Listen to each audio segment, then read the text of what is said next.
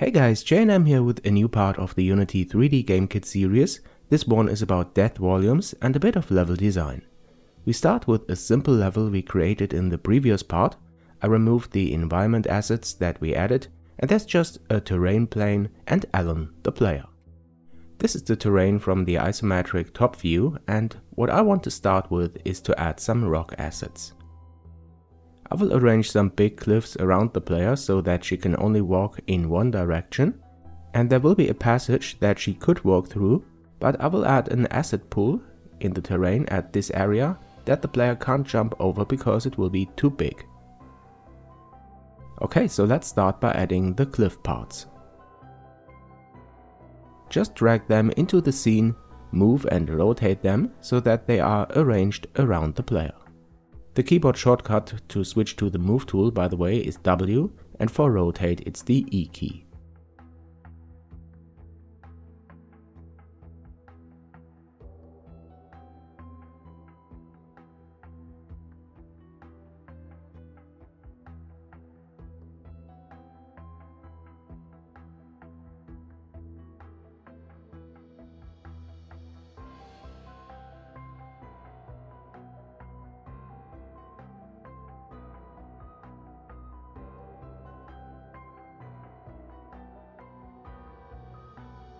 Okay, this looks nice. Now we'll add some parts, some smaller parts here at the top to create this kind of passage.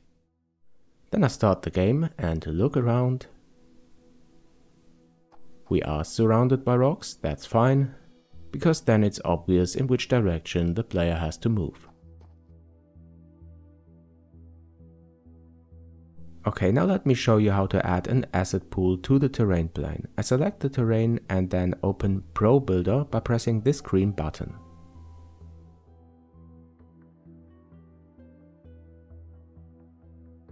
Then I switch to face selection so that we can select the faces of the terrain's mesh.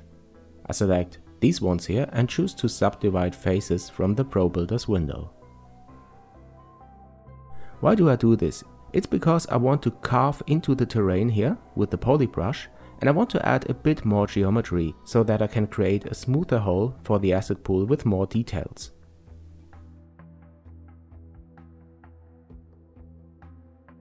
Okay, now I close the Probuilder window and then I open the polybrush window. I dock this here to the left and then activate the scene view again. And with the terrain selected, I activate the polybrush. And now I can lower the terrain at the area where I want the asset pool to be. Just hold the Ctrl key pressed and move the mouse at this location. I increased the radius and the strength a bit so that I can carve easily into the mesh. You can see this here when I zoom in a bit, how the height of the terrain is decreased. As I said, when you hold the Ctrl key pressed, you subtract height from the terrain, and without the key pressed, you add height. The next thing I do now is to add the asset prefab to this area. You find it in the interactables folder of the prefabs. Now I scale this asset part so that it fits the hole in the terrain.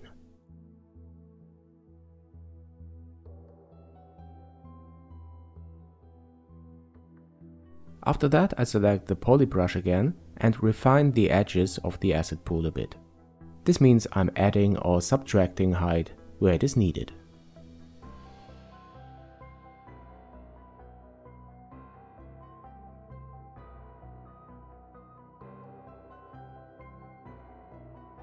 Alright, I'm happy with that. Now when I start the game and enter the asset pool, the character dies. But this is just because there is a huge death volume by default added to the level.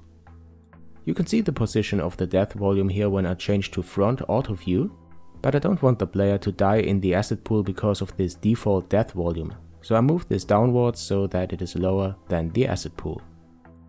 Then I'm going to add a dedicated death volume to the asset pool by pressing the Add Component button, and then I find the death volume component.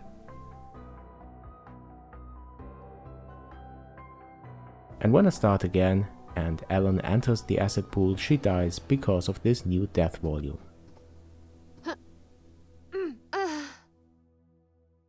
Okay, now how about using the terrain part that we added in the previous tutorial and let the player use it to jump over the asset. So I move it over here and rotate it, and then I start again and let the player jump over the asset.